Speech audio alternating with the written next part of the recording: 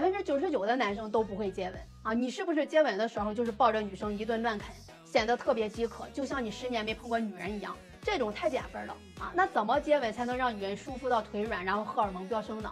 接下来呢，我教你接吻3步法啊，学会了你立马从菜鸟变成高手。兄弟们要记住啊，接吻千万不要急，千万别直接伸舌头啊！首先第一个，用你的嘴唇呢凑上去，然后碰一下他的嘴唇，然后马上退回来。然后第二步呢，就是再凑上去，然后轻轻的含一下他的嘴唇，上面含一下，下面含一下，然后马上退回来。然后第3步就可以直接舌吻了，然后凑上去伸舌头，用你的舌尖呢在他的嘴里绕着圈的写字，写什么呢？字母 ABCD， 然后呢重复3遍。那么这个时候呢，女生她一般就动情了啊，她的舌头也会随着你动。那么这个时候呢，你就不需要写字了，就像洗衣机一样，2个舌头一顿乱搅乱吸就 OK 了啊。说白了就是情到浓时，不需要什么章法了，用力就可以了。追女生千万不要节约省钱，很多男生就死在了这个上面。举一个例子，我有一个粉丝啊，他出去吃饭啊，能团购尽量团购，点个套餐能省10几块钱。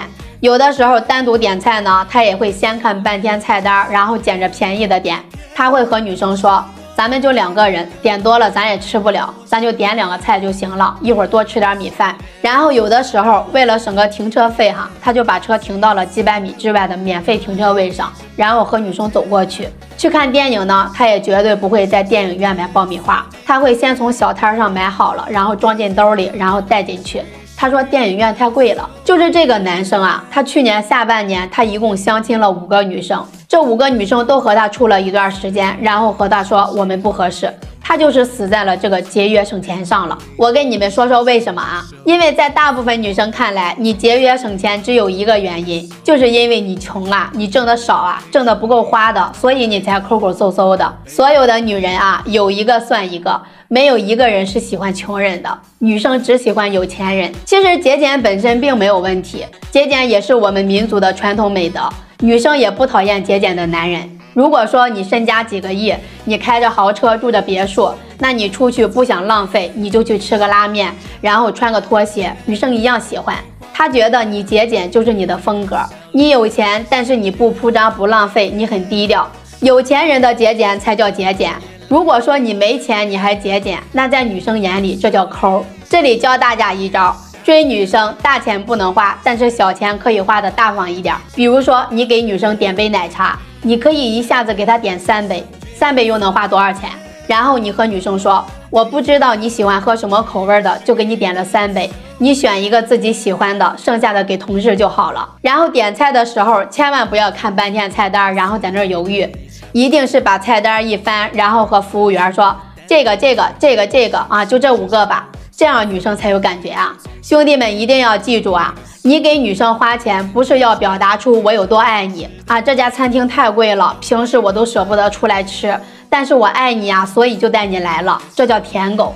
你一定是告诉女生，这种餐厅我经常来，就是你花钱是为了告诉女生你有更多的钱，所以你在这些小钱上根本不在乎，很大方，这样女生才喜欢。你学会了吗？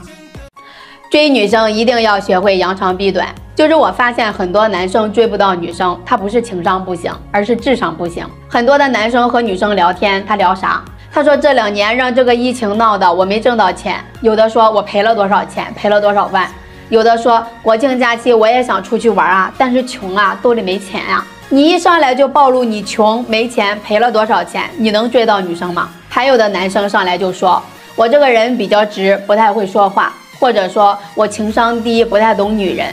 那你一上来就和女生聊这些东西，女生还能喜欢你吗？你这就属于上来就劝退啊，对不对？就像一个女生，她上来告诉你，我这个人生活比较乱，我之前和几10个男人交往过，一身的妇科病，而且我流产很多次，可能生不了孩子，而且呢，我脾气很差，也不孝顺。咱俩结婚了之后，就让你妈来伺候我，伺候不好我就骂她，而且我花钱大手大脚，你一个月挣2、3万根本就不够我花的。那这种女生你会和她谈吗？记住下面这句话，人不可能是完美的，每个人都有缺点，但是女人她只会为了得到你的优点而接受你的缺点。所以刚开始聊天的时候，你必须先把你的优点秀出来，一定要学会扬长避短。比如你个子很高，你1.87米，身高就是你的优点，你就可以主动和女生聊啊。你说你多高啊？女生说我1.65米，你说，哎，咱俩是最萌身高差呀，我1.87米，顺便就把你身高的优势秀出来了。如果说你身高1.63米，那你聊他干啥？你说你多高啊？女生说我1.65米。你说，哎，我比你矮2厘米，我1.63米，那你不是脑子有病吗？再比如事业是你的优点，你自己开公司当老板，你就可以主动和女生聊啊。你说你是做什么工作的呀？然后聊来聊去，女生肯定会问你，那你是干啥的呀？或者女生不问，你自己就说我是做什么的，我自己开个什么什么公司，然后把你的优势展示出来。那如果说你是一个当保安的，你1个月就挣3000块钱，那就先不要聊工作，先聊点其他的。聊天就是展示你的亮点，你的优势来吸引女生聊天，而不是说实话。不是说实话比赛，谁最老实，谁最诚实，说实话最多就能撩到妹子。就像女生颜值身材都差不多，那肯定是哪个女生更会化妆，更会穿衣服，男生就会更喜欢她。然后有一个女生说，不对，他们都是骗子，他们都化妆了，你们看我是素颜，我是最诚实的，你们都来爱我吧。那这个女生是不是有病？追女生最没用的就是说实话。很多男生说疫情这2年都没挣到钱，我知道他们说的是实话，但是他们说的这个实话对于他们追到这个女生没有用啊，对吧？甚至会给她制造困难。所以这句话可以不说。和女生聊天啊，不是有什么说什么，而是说对你有帮助的话。学会在聊天中展示你的优势和亮点，而不是给自己挖坑。你学会了吗？你对一个人好，但是没打算得到他，这不叫舔狗。你对一个人好，最后得到了他，这也不叫舔狗。你对一个人好，最后没得到他，虽然舔吧，但这个时候你还是个人。而你明知道得不到他，你还对他好，这才叫舔狗。追女生的7个没必要： 1. 第一次约会没必要买花； 2. 成为情侣之前没必要发红包； 3. 平时聊天没必要说早安晚安，多喝热水； 4.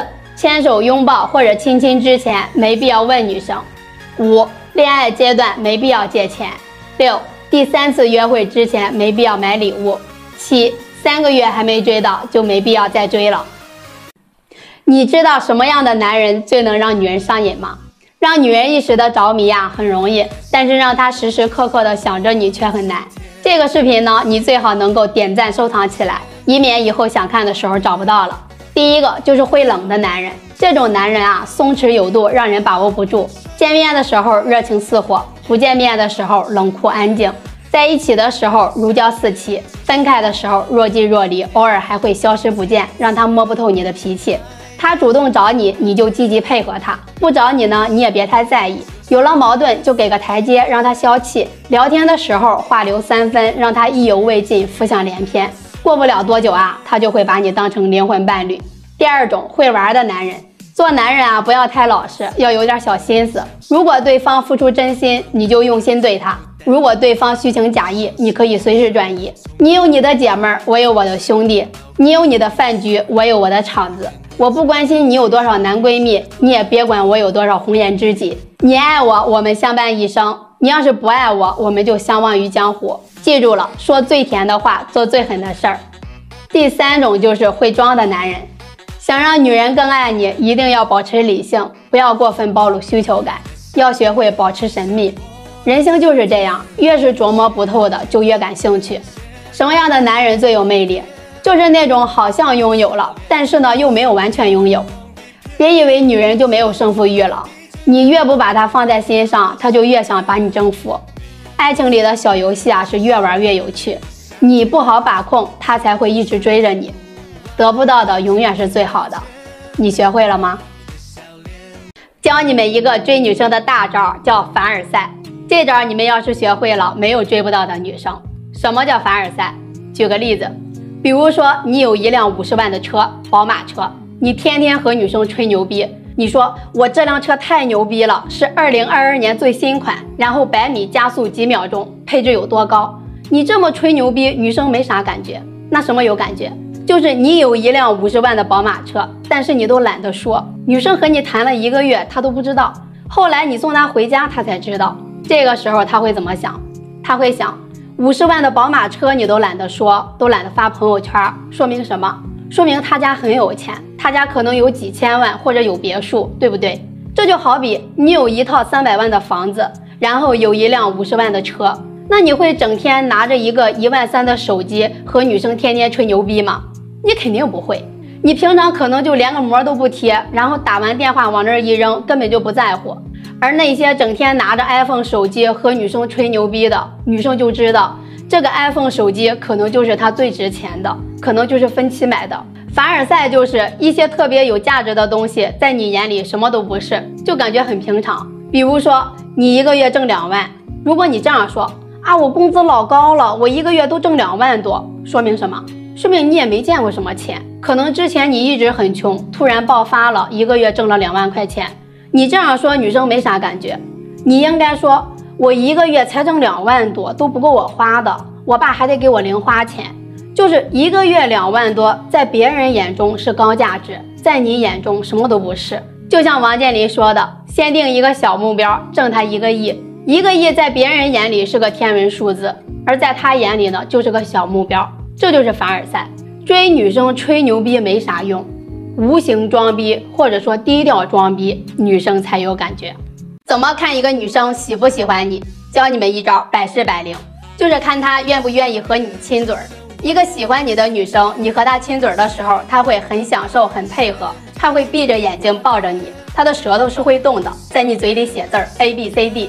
那相反，如果她不喜欢你，你想亲她，她就会很排斥，各种嫌弃你，嫌弃你没刮胡子呀，嫌弃你嘴里有味儿啊，就是勉强答应，也是那种被迫营业的感觉。她可能瞪着眼咬着牙，你可能折腾半天只能碰到她的牙，或者说想快点结束，就是那种很不耐烦应付事儿的感觉。那她铁定不喜欢你。判断一个女生喜不喜欢你，你不要看她说了什么，因为有的女生她很会演，她假装很热情，王哥好久没见了，又想你了，有空一起吃饭吧。